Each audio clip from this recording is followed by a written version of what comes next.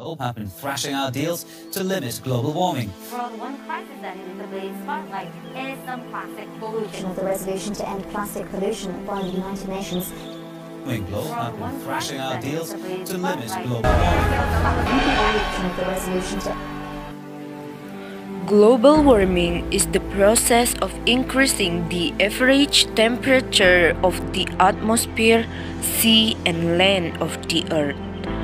Many people don't care about the surrounding environment. Plastic waste is one of the causes of global warming. Now we can see a lot of plastic waste everywhere.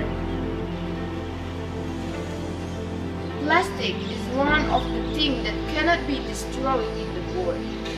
Plastic waste is one of the causes of global warming.